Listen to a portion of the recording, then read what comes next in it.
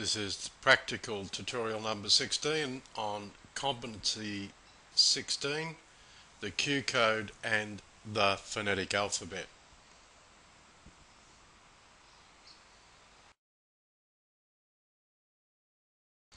Let's have a look at the competency number 16, Q code and the phonetic alphabet and use of plain language. The method: by oral questioning only, the candidate should be asked the purpose of the Q code and the phonetic alphabet, including the importance of standardized codes and signals over radio. The use of slang is undesirable. Note, while not preventing such use, it is not a requirement for the candidate to use the Q code or the phonetic alphabet in any part of their assessment. So you don't have to know the Q code or the phonetic alphabet, but you do have to know why they're there.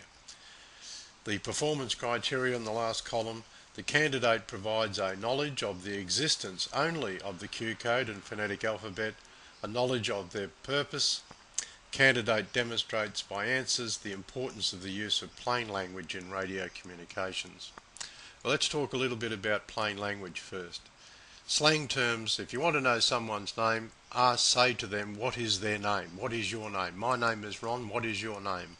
Slang terms such as handle, personal, and all of those really don't have any place in amateur radio, as it's a very poor radio procedure.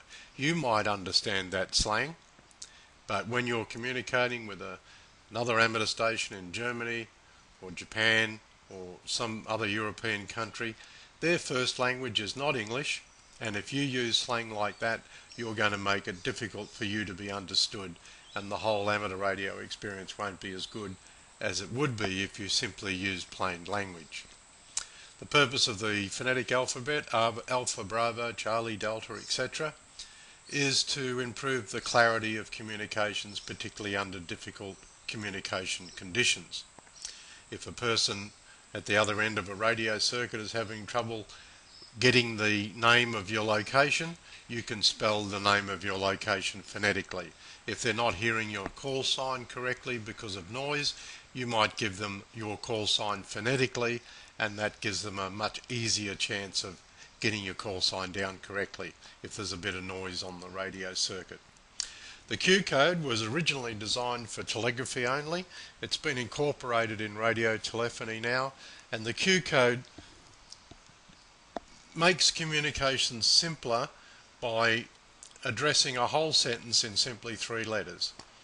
QDH question mark, what is your location, etc. The Q code improves the quality and clarity of communications, and to a degree it also overcomes language barriers, because both the phonetic alphabet and the Q code are international codes. And if you said, for example, to a foreign radio operator, my QDH is, he would hear the QDH and know straight away that the word following after the is the name of your location. And if he didn't get it correctly, or if he couldn't spell it properly, he might come back to you and ask, could you spell that phonetically for me? So that's the Q code and the phonetic alphabet. A very rudimentary understanding of their purpose is all you need.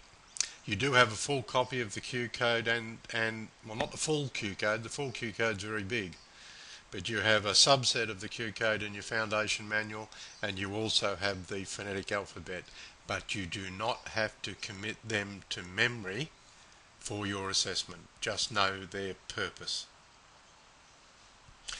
That's Competency 16. Cheers for now. This is Ron, VK2DQ.